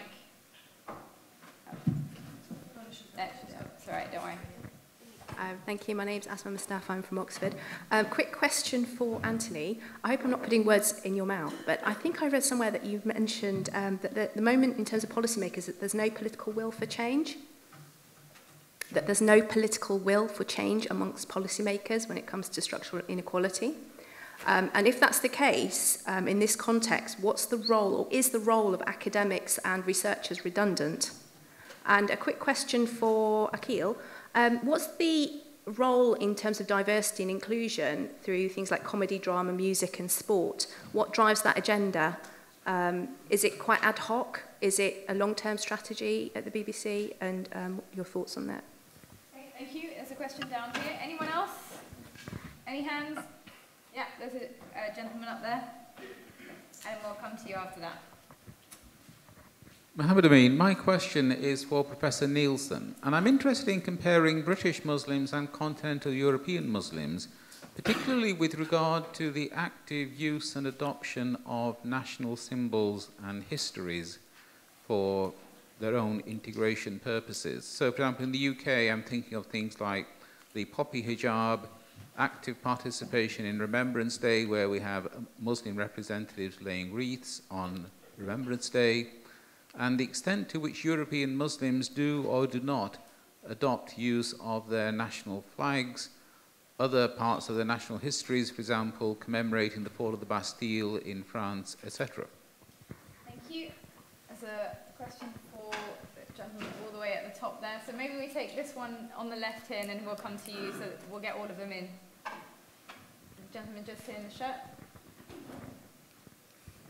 Thank you. This question, I think, is broader. I liked Professor Heath's 6 theses. And the question I would like to ask is that for those of us who are Muslims, and especially the young Muslims, do you think that there are young Muslims who should also come to some sort of cognizance of what their thesis should be as well, as a contribution? And here I'm thinking of one particular area which I wonder can cause some sort of a displacement for young Muslims. You know, when we looked at the typologies that are often presented, they were presented during a time when there were empires. So this notion of Darul Islam was born. And you have Darul Islam versus Darul Other. So is it that Muslim youth must create a thesis in which we reconceptualize the Darul Islam in some other format, because we are now nation states and democracies? Okay, thank you. And then the gentleman up here, all the way up there. Sorry.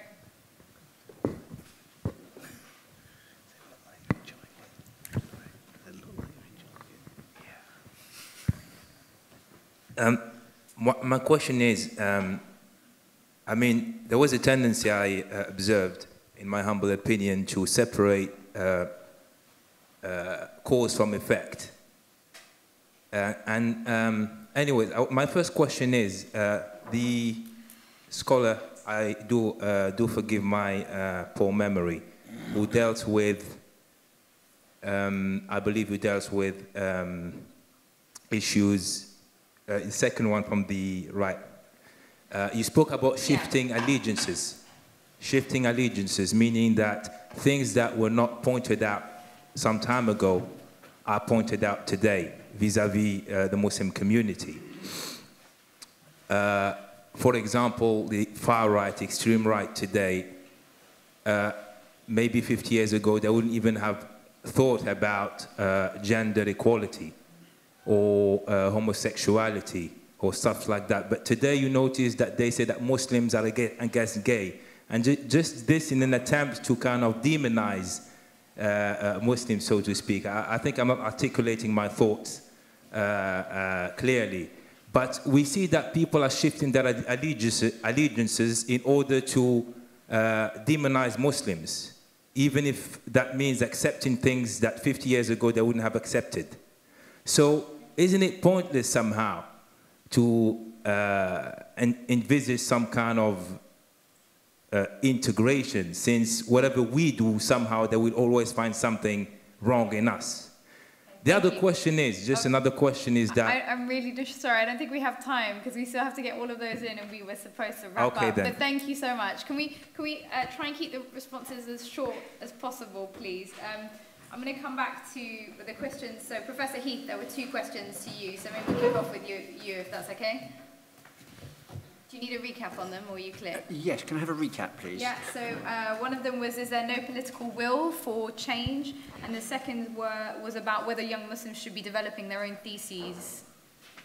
Yes, well, on the first one, yes, I've certainly argued in the past that there was no political will.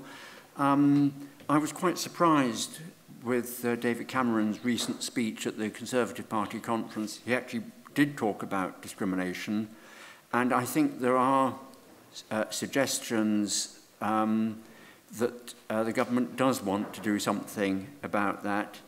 So I think maybe, I think it was true of the last government. I'm slightly more optimistic. I'm in some conversations with the Cabinet Office. I think they might be trying to do something. I think as an academic, one has to be careful not to muddle up too much sort of the activist role and the sort of the lobbying role, which I think I would quite like to play, but that might endanger my other role, which is to provide dispassionate evidence. So I think your sort of second question, I think it is quite tricky, because it's very easy to wander over the borderline, and if I became too activist, I suspect I wouldn't be taken seriously when I provide the evidence. Oh, they say, oh, it's just Anthony sounding off as usual about his pet hobby horses. So I think as an academic, one has to stick with what the evidence is. And a lot of my role is simply trying to present evidence to government. So it's speaking truth to power. Tell them the truth, don't tell them what they want to hear. If they choose to ignore me, that's their right and in a sense, their responsibility. They're elected, I'm not. Yeah, and the second question was about the different theses. Do you think we need to move on from this Dar al-Islam, Dar al-Harb? Is that something that you would speak to? Or? I can speak to that. Well, I think it's a very interesting set of questions. I've not really thought about it. That's fine. Maybe if Matthew then wants to respond. That's a very important question. And I think that young people definitely need to take creative ownership of thinking about what the nature of the world that they live in is, Islamically speaking. And regarding Dar al-Islam and Dar al-Kufr, Dar al-Harb, the other part of that binary, I think it's very, very important to realise that those constructions, and they lasted a long time, and you could say they lasted for maybe 1,000 years, but they were political and human constructions. They're not designated in the Quran and the Sunnah. They're not essential to the religion of Islam, and they serve to describe a world when international relations were usually undertaken at the point of a sword.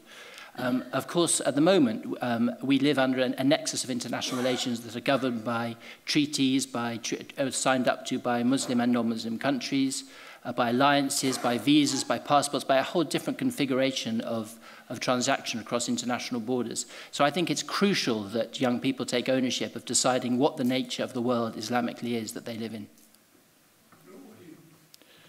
Muslims, in the Middle East, nobody talks about Dar al-Islam or Dar al-Harb. It's amazing to me that people here and in some other parts of the world outside the Middle East still talk about Dar al-Islam and Dar al-Harb. Dar al-Harb, for the people who talked about it first meant countries who were at war with the Muslim state. So during the Second World War, Germany was Dar al-Harb as regards the British here. But to keep saying the divisions of Dar al-Harb and Dar al-Kufr and so on, this is long dead and gone from the discussions in the central Muslim lands. Thanks for the clarification, Professor. Aaqil, on to you. What drives the agenda at the BBC? Well, if you're any broadcaster, whether you're funded by a license fee or advertising, you want people to watch your programs. So if it's rubbish, nobody would watch it. Now, you can have, if you're talking about Citizen Khan, I presume, if you're talking about comedy, I mean, you might not like it's not, I actually know Aaqil very well, and I go through the scripts, and it's not my idea of comedy, but there are bits of it which I quite like. I think there's a general point, which is we want to reflect society. All broadcasters do, if you're in the broadcasting market, and if something's very good, or if something you feel will be watched by a lot of people, you do. So therefore, that's why you will have, say, Nadia on Bake Off, not necessarily Nadia winning Bake Off, that would be fixing things, but Nadia being a contestant on Bake Off or anybody is simply because you want to reflect society. So first of all, she has to be good at, I've produced shows many, many years ago, and actually I remember I produced a quiz show called Bollywood or Bust about 25 years ago, if any of you remember that, on Bollywood Cinema. And we had an academic, I think from this institution, in fact, from SOAS, turned up, who was an expert on Sanskrit. And she turned up at the interview stage, and she was white. And I put her straight in, simply because she was our cultural diversity on that show. So the thing is, there's a lot of, 25 years on, you need that cultural diversity. And when it comes to something like sport, we did a program a couple of years ago on the Muslim Premier League, which is about at that time, over 50 Muslims in the Premier League playing football. And one of the great things that came out was this story of Steven Gerrard and the fact that most footballers in this country are way ahead of everybody else when it comes to religious literacy of Muslims. It may sound like one of the most ridiculous things you're going to hear, but we should all learn from Premiership footballers. Well, I think Omar would agree with you. Because on the day that they won the League Cup, the team doctor is a Muslim, and he told us this story that Steven Gerrard said to him, he said, Zaf, we're going to spray champagne around in the dressing room. We don't want to offend you. So if you want to come back in 20 minutes, if that is difficult for you, come back in 20 minutes. He came back 20 minutes later. They'd hung his suit, his shoes, his bags, they'd hung it all outside. So that because that lack of knowledge, let's ask Muslims living in Bradford or Bolton, all those places where I grew up, and ask them, did they have that same lack of knowledge and awareness for people of other faiths? So that's the issue. It says it's not about wanting to engineer the world. It's just that when the world is changing around you, you have to reflect it. And I think Omar wants to come back quite quickly on that one, if that's all right. Yeah, I mean, totally appreciate that point. I think I actually spoke with Dr. Iqbal as part of the research. I interviewed him. And he actually mentioned the point in terms of the game. I think it was a Champions League match where his clothes were put on the side. But interestingly, from other football players that I've also interviewed, most of them have said that because they're respected as football players, and within that's just a important point, not to be naive. And within the realm of sport, Muslim football players are seen as assets, as opposed to Muslim human beings, so to speak. So that's a very critical point here, because I have to respect Muslim football players because I am paying their wage, I'm paying their salary. I am relying on those players to score goals, to win trophies. Dembaba had his name being called out amongst 50,000 Newcastle fans because he was scoring goals. Most importantly, because he was scoring goals, not because he was, Senegalese descent and Muslim. Yes, they appreciated that. They appreciated the fact that he was fasting during Ramadan. But again, the notion again, I think someone on the panel mentioned Nadia from the British Bake Off, and my point when I discussed this is, Nadia was baking cakes. She wasn't talking about the topic of integration as we are doing today. So she's accepted. Other football players who are Muslim are accepted because they are perceived as a football player, as opposed to an ethnic minority. So that's the point I just want to make. Thank you. Professor Nielsen, on poppy hijabs and remembrance. I don't think there's a simple answer, because the moment you start talking about national symbols, you have to consider nation. And the British sense of nationhood is a much, much weaker sense of nationhood than is the German and the French, for example. At the same time, the German and the French senses of nationhood are very different in character. One of the reasons why Germany was so long like 3 generations before they started generally dishing out German passports to Turkish residents was because the German concept of nationhood was one of inheritance, which was why they could so easily bring in thousands and thousands of ethnic Germans from Central Asia after the breakup of the Soviet Union. Whereas the French sense of nationhood is one based on citizenship, on the citizen and the right of the participation of the citizen. It was very interesting in that context that at the time of the protests against the plans to introduce the hijab ban in secondary schools in France, it was a very telling protest that the women wore hijab in French flag colors. You couldn't have done that in Germany. And the whole concept, the whole feeling about nationhood in this country is so lazy that why bother? And then in one sense, that's why ELD and BNP find it so easy to occupy the St. George's flag. It was actually quite cheery a few years ago when England, when the Rugby World Cup was being played in Australia and England was moving through very successfully, that lots of Asians recaptured the flag of St. George, and you saw Asians driving around Birmingham with the flag of St. George, Asian supporters of the England team. But that was quite unusual. But I mean, it is enormously different. There isn't a general answer. I'm afraid I'm too academic of that. That's fine. I don't know if Fatima would like to come back on this because your research is on issues to do with dress. Is there any comments you'd like to come back on that? I can't remember the exact question, sorry, which was to do about... with, oh, well, it was Mohammed Amin's question about poppy hijabs and the... National symbols. National symbols. The use of national symbols. I mean, national symbolism wasn't a topic or a theme that came up in the conversations with the women that I interviewed, or even the men. The hijab was just simply treated as something.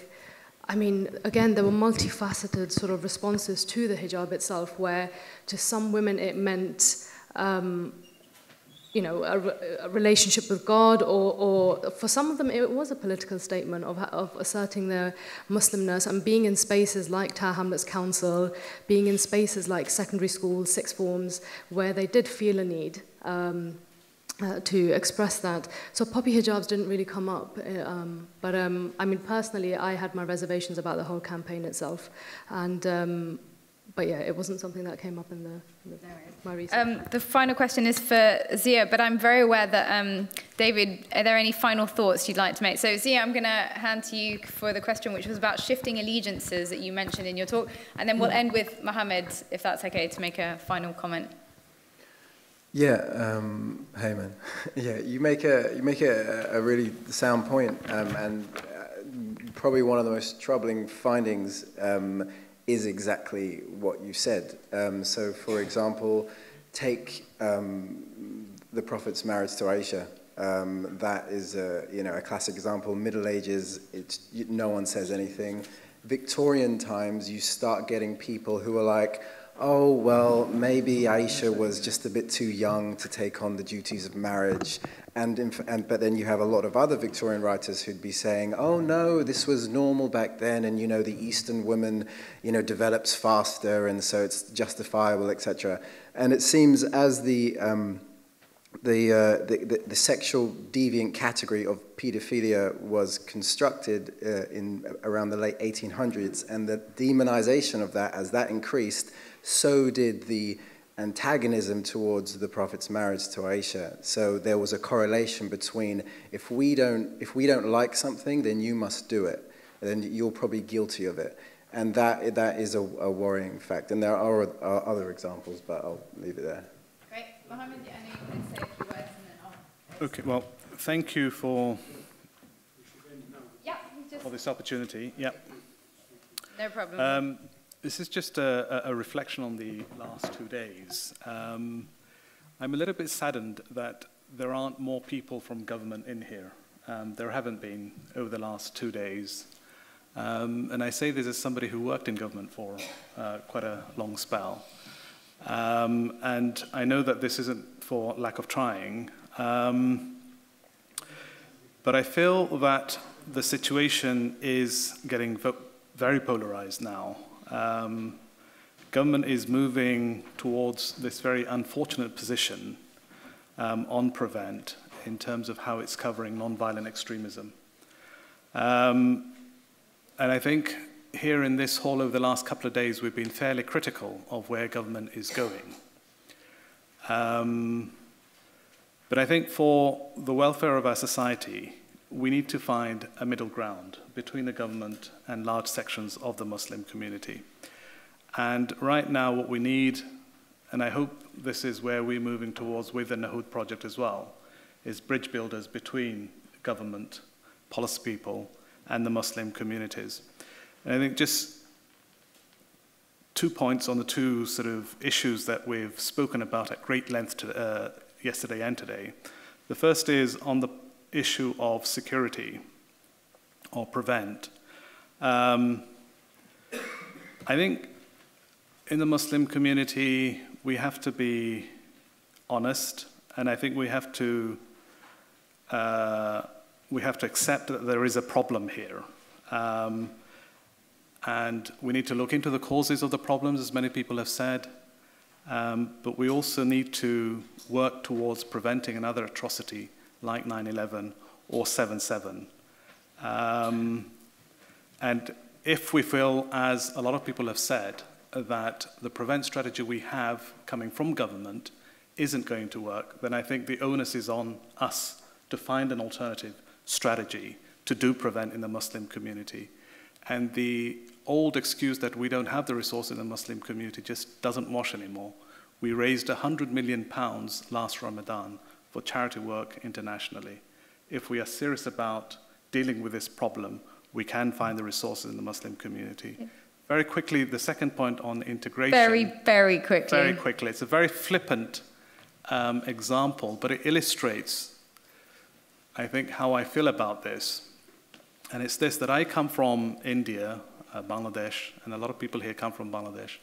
And if I went to a wedding in India or Bangladesh or a Bangladeshi community here, inevitably the bride would be dressed in red. I travel a lot to Turkey. Every wedding that I've been to, the bride is dressed in white. And elsewhere, other parts of the world that I've gone to, the bride is dressed in a local color. And to me, that's a sign that Islam has found a local color in those cultures. The fact that we wear red in the Indian subcontinent comes from the local cultures there. White comes from the local culture in Turkey. I don't feel that we've found a local color for Islam in Britain as yet. Thank you very much. I think we need to work on that. I think that's a really beautiful note to end on. Just very finally, 3 words. Okay. 3 words. Having said that, I think I need to say the reverse side of the coin, and to emphasize that, I do a lot of youth work, and there's 3 words that I keep on mentioning to the people that I work with. Firstly, critical. Secondly, Muslim. And thirdly, citizenship. I think we should emphasize all of those 3 things equally.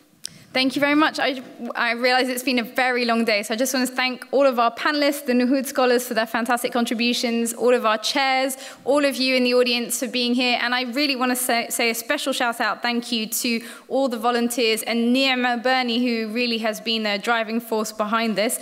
And to say a final farewell and thank you, I would like to invite Professor Abdul Halim, and it's goodbye from me. Thank you very much.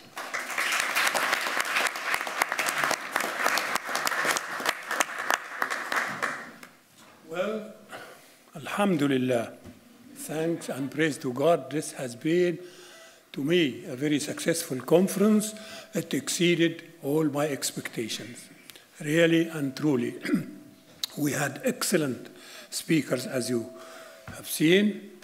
We have very responsive and active audience, which made it all lively and interesting and refreshing.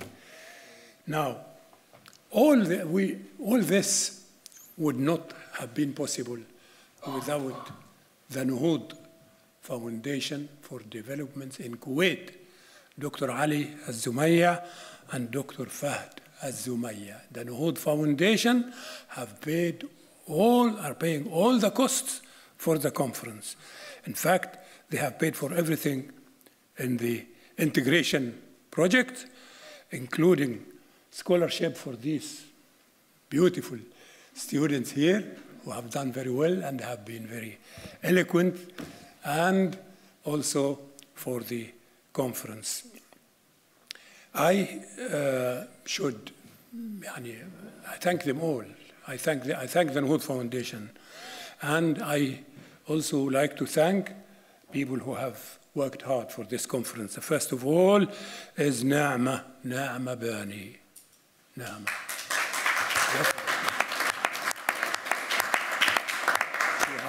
She has worked harder and longer than anybody.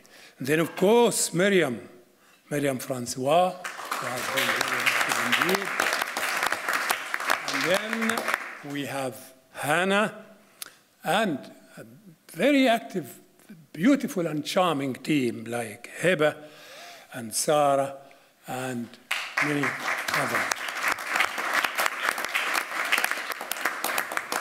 I tell you, I must also thank my wife. Really and truly, she has worked very hard for this conference before it started, and she kept saying to me, you haven't invited so-and-so, you should include so-and-so. A long, hard work for her. The difference is this, that Naama and Myriam and others are all paid by the Centre of Islamic Studies, and my wife is not. She is fully committed to two things. Number one is the protection of the environment. Exceeds anybody's expectation. And recently, the integration and the Nohoudh projects of integration at SOAS. I thank you all. And good news for you that the Nohoudh Foundation are going to carry this further, and you are all invited to next year's conference, which will be about the same time. Many thanks indeed. The Nohoudh Foundation, Dr. Ali Zumaya and Dr. Fahd Zumaya, and all our speakers and everybody. Alhamdulillah. Thank you.